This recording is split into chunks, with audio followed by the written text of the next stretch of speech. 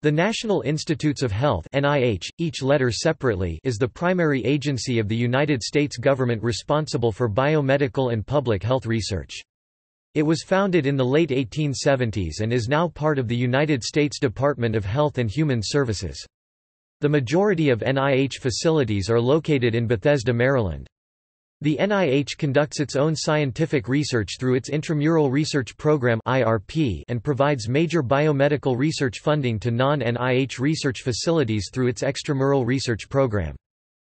As of 2013, the IRP had 1,200 principal investigators and more than 4,000 postdoctoral fellows in basic, translational, and clinical research, being the largest biomedical research institution in the world, while, as of 2003, the extramural arm provided 28% of biomedical research funding spent annually in the U.S., or about $26.4 billion. The NIH comprises 27 separate institutes and centers of different biomedical disciplines and is responsible for many scientific accomplishments, including the discovery of fluoride to prevent tooth decay, the use of lithium to manage bipolar disorder, and the creation of vaccines against hepatitis, Haemophilus influenzae (HIB), and human papillomavirus (HPV). Topic: History. NIH's roots extend back to the Marine Hospital Service in the late 1790s that provided medical relief to sick and disabled men in the U.S. Navy. By 1870, a network of marine hospitals had developed and was placed under the charge of a medical officer within the Bureau of the Treasury Department.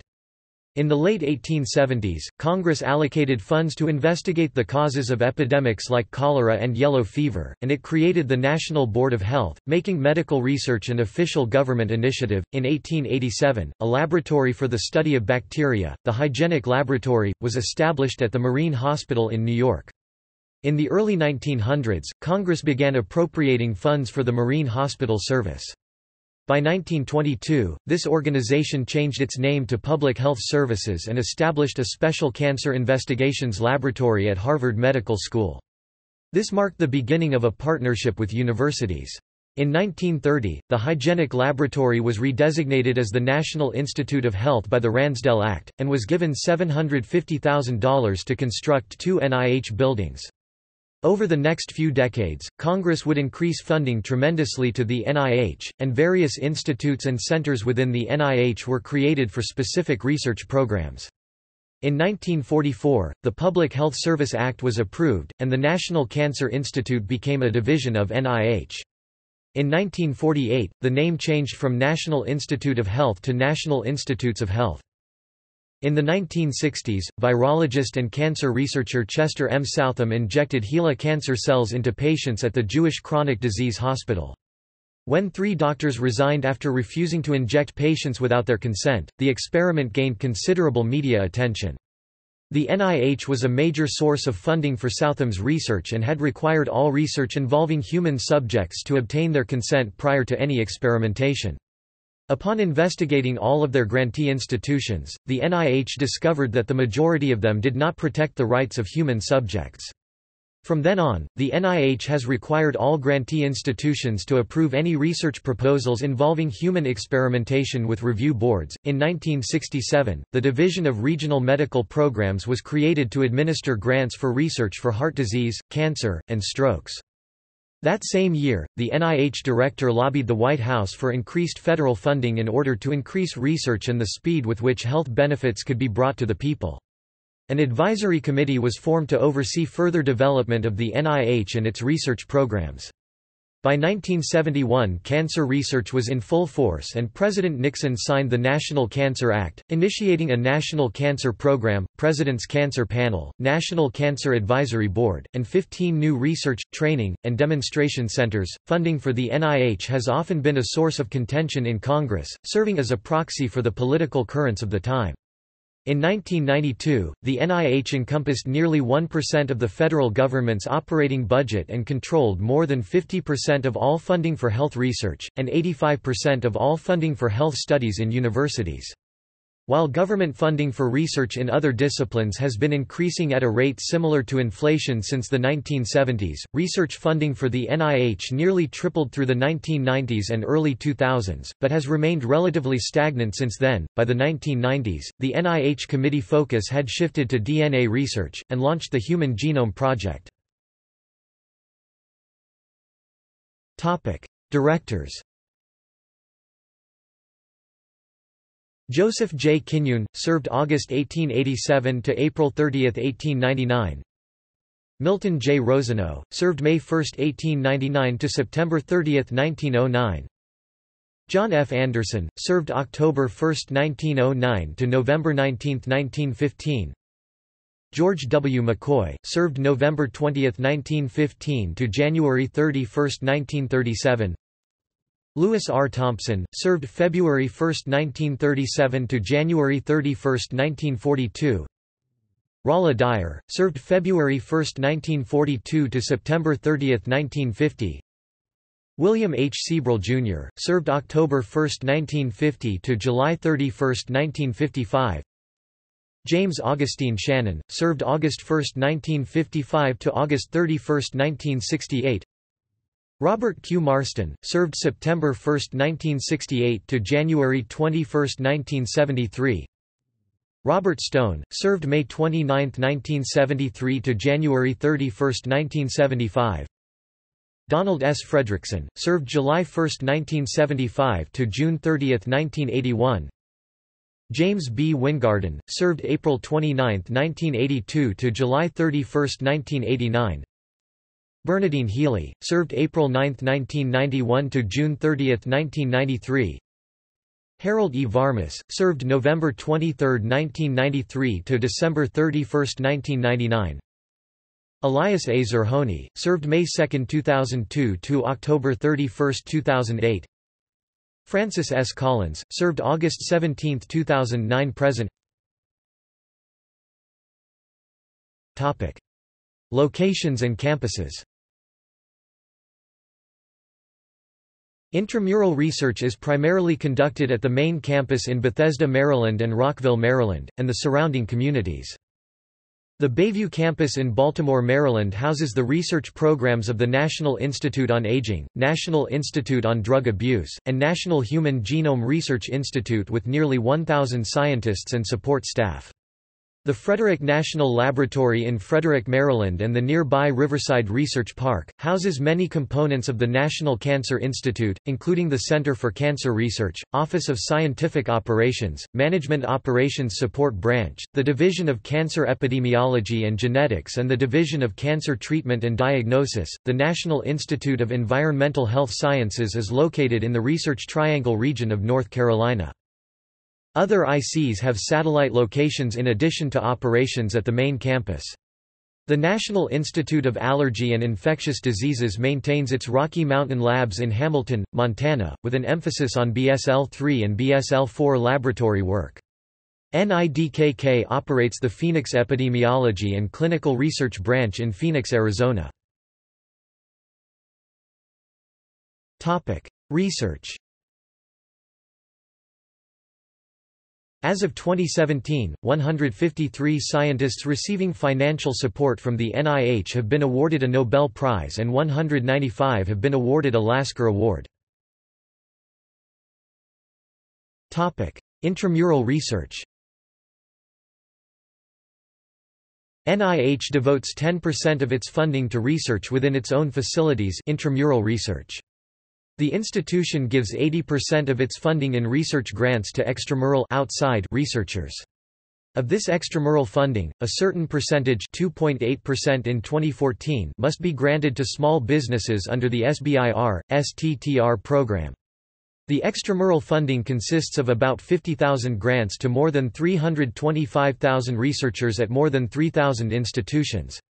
In FY 2010, NIH spent $10.7 billion, not including temporary funding from the American Recovery and Reinvestment Act of 2009, on clinical research, $7.4 billion on genetics-related research, $6 billion on prevention research, $5.8 billion on cancer, and $5.7 billion on biotechnology.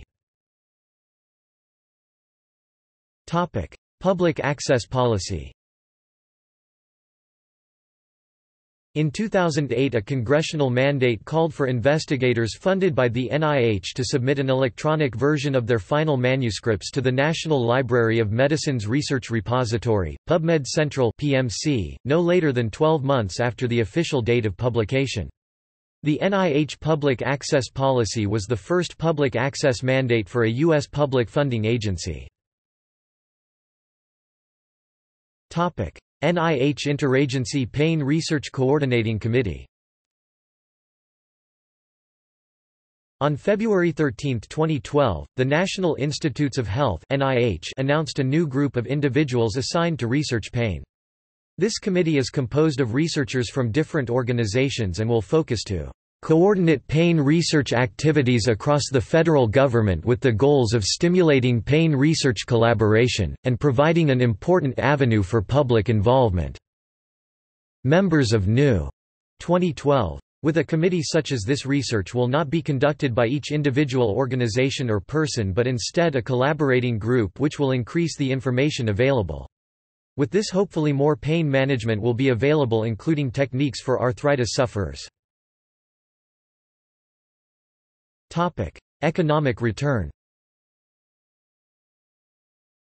In 2000, the Joint Economic Committee of Congress reported NIH research, which was funded at $16 billion a year in 2000, that some econometric studies had given a rate of return of 25 to 40% per year by reducing the economic cost of illness in the U.S. It found that of the 21 drugs with the highest therapeutic impact on society introduced between 1965 and 1992, public funding was instrumental for 15. As of 2011, NIH-supported research helped to discover 153 new FDA-approved drugs, vaccines, and new indications for drugs in the 40 years prior.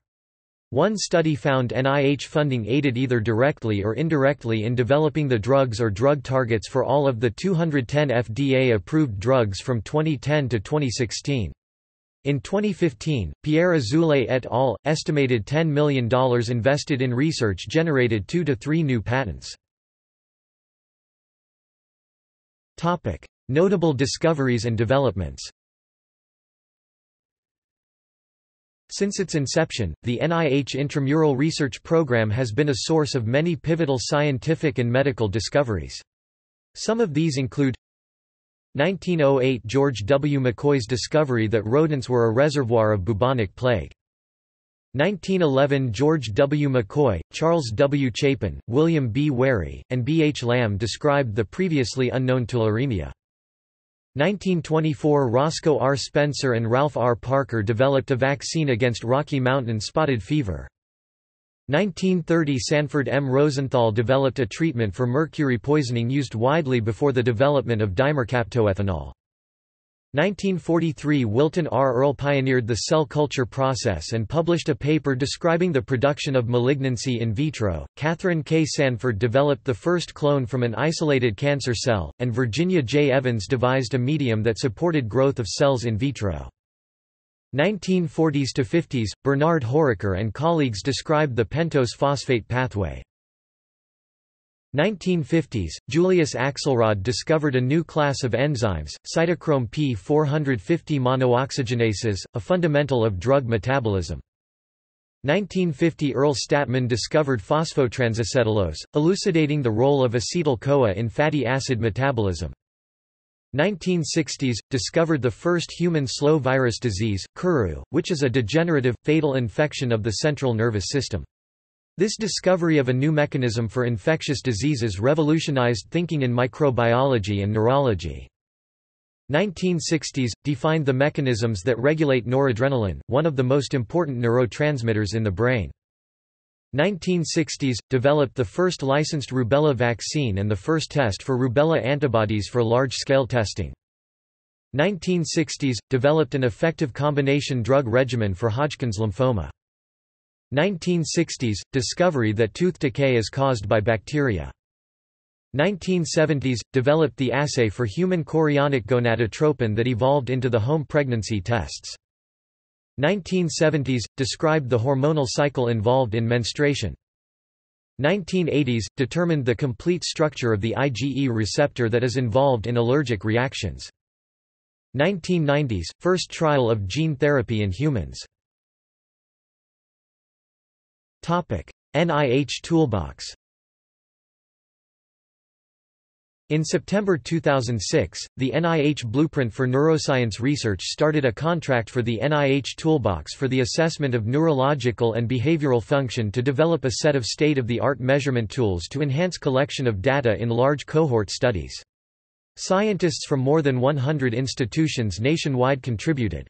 In September 2012, the NIH Toolbox was rolled out to the research community. NIH Toolbox assessments are based, where possible, on item response theory and adapted for testing by computer. Funding. Budget and politics. To allocate funds, the NIH must first obtain its budget from Congress. This process begins with institute and center (IC) leaders collaborating with scientists to determine the most important and promising research areas within their fields. IC leaders discuss research areas with NIH management, who then develops a budget request for continuing projects, new research proposals, and new initiatives from the director. NIH submits its budget request to the Department of Health and Human Services (HHS), and the HHS considers this request as a portion of its budget. Many adjustments and appeals occur between NIH and HHS before the agency submits NIH's budget request to the Office of Management and Budget (OM). OM determines what amounts and research areas are approved for incorporation into the President's final budget. The President then sends NIH's budget request to Congress in February for the next fiscal year's allocations. The House and Senate Appropriations Subcommittees deliberate, and by fall, Congress usually appropriates funding. This process takes approximately 18 months before the NIH can allocate any actual funds. Historical funding. Over the last century, the responsibility to allocate funding has shifted from the OD and Advisory Committee to the individual ICs, and Congress increasingly set apart funding for particular causes. In the 1970s, Congress began to earmark funds specifically for cancer research, and in the 1980s there was a significant amount allocated for AIDS, HIV research. Funding for the NIH has often been a source of contention in Congress, serving as a proxy for the political currents of the time. During the 1980s, President Reagan repeatedly tried to cut funding for research, only to see Congress partly restore funding. The political contention over NIH funding slowed the nation's response to the AIDS epidemic. While AIDS was reported in newspaper articles from 1981, no funding was provided for research on the disease. In 1984, National Cancer Institute scientists found implications that variants of a human cancer virus called HTLV3 are the primary cause of acquired immunodeficiency syndrome (AIDS). A new epidemic that gripped the nation. In 1992, the NIH encompassed nearly 1% of the federal government's operating budget and controlled more than 50% of all funding for health research and 85% of all funding for health studies in universities. From 1993 to 2001, the NIH budget doubled. Since then, funding essentially remained flat, and during the decade following the financial crisis, the NIH budget struggled to keep up with inflation. In 1999, Congress increased the NIH's budget by $2.3 billion to $17.2 billion in 2000. In 2009, Congress again increased the NIH budget to $31 billion in 2010. In March 2017, President Trump proposed to cut the 2018 budget by 18.3%, or about $5.8 billion to $25.9 billion. Extramural research. Researchers at universities or other institutions outside of NIH can apply for research project grants (RPGs) from the NIH. There are numerous funding mechanisms for different project types, e.g., basic research, clinical research etc., and career stages, e.g., early career, postdoc fellowships etc. The NIH regularly issues requests for applications, RFAs, e.g., on timely medical problems such as Zika virus research in early 2016. In addition, researchers can apply for investigator-initiated grants, whose subject is determined by the scientist. The total number of applicants has increased substantially, from about 60,000 investigators who had applied during the period from 1999 to 2003 to slightly less than 90,000 who had applied during the period from 2011 to 2015. Due to this, the cumulative investigator rate, that is, the likelihood that unique investigators are funded over a 5-year window, has declined from 43% to 31%. R01 grants are the most common funding mechanism and include investigator-initiated projects. The roughly 27,000 to 29,000 R01 applications had a funding success of 17 to 19% during 2012, though 2014.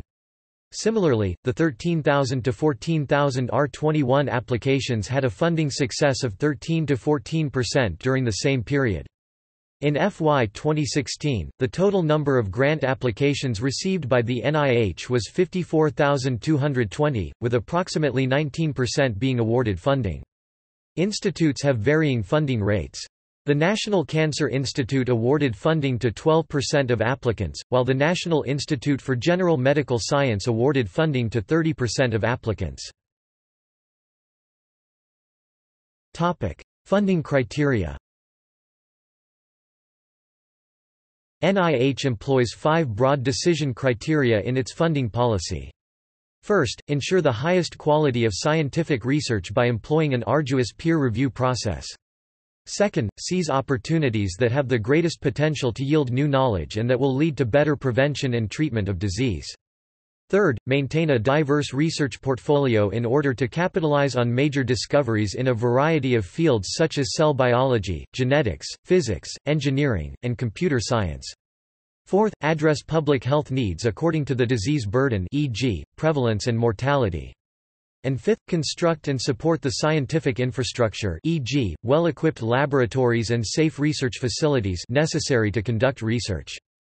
Advisory committee members advise the Institute on policy and procedures affecting the external research programs and provide a second level of review for all grant and cooperative agreement applications considered by the Institute for funding. Gender and sex bias. In 2014, it was announced that the NIH is directing scientists to perform their experiments with both female and male animals, or cells derived from females as well as males if they are studying cell cultures, and that the NIH would take the balance of each study design into consideration when awarding grants.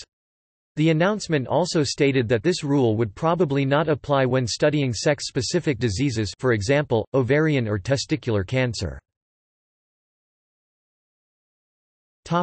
Government shutdown. When a government shutdown occurs, the NIH continues to treat people who are already enrolled in clinical trials, but does not start any new clinical trials and does not admit new patients who are not already enrolled in a clinical trial, except for the most critically ill, as determined by the NIH director. Stakeholders. General public. One of the goals of the NIH is to expand the base in medical and associated sciences in order to ensure a continued high return on the public investment in research. Taxpayer dollars funding NIH are from the taxpayers, making them the primary beneficiaries of advances in research. Thus, the general public is a key stakeholder in the decisions resulting from the NIH funding policy. However, some in the general public do not feel their interests are being represented, and individuals have formed patient advocacy groups to represent their own interests. Extramural researchers and scientists. Important stakeholders of the NIH funding policy include researchers and scientists. Extramural researchers differ from intramural researchers in that they are not employed by the NIH but may apply for funding. Throughout the history of the NIH, the amount of funding received has increased, but the proportion to each IC remains relatively constant. The individual ICs then decide who will receive the grant money and how much will be allotted. Policy changes on who receives funding significantly affects researchers. For example, the NIH has recently attempted to approve more first-time NIHR01 applicants, or the research grant applications of young scientists. To encourage the participation of young scientists, the application process has been shortened and made easier. In addition, first-time applicants are being offered more funding for their research grants than those who have received grants in the past. Commercial partnerships. In 2011 and 2012, the Department of Health and Human Services Office of Inspector General published a series of audit reports revealing that throughout the fiscal years 2000 to 2010, institutes under the aegis of the NIH did not comply with the time and amount requirements specified in appropriations statutes, in awarding federal contracts to commercial partners, committing the federal government to tens of millions of dollars of expenditure ahead of appropriation of funds from Congress. Institutes and centers. The NIH is composed of 27 separate institutes and centers that conduct and coordinate research across different disciplines of biomedical science. These are: in addition, the National Center for Research Resources operated from April 13, 1962 to December 23, 2011. See also: List of institutes and centers of the National Institutes of Health, United States Public Health Service, National Institutes of Health Stroke Scale, Heads of International Research Organizations, NIH Toolbox.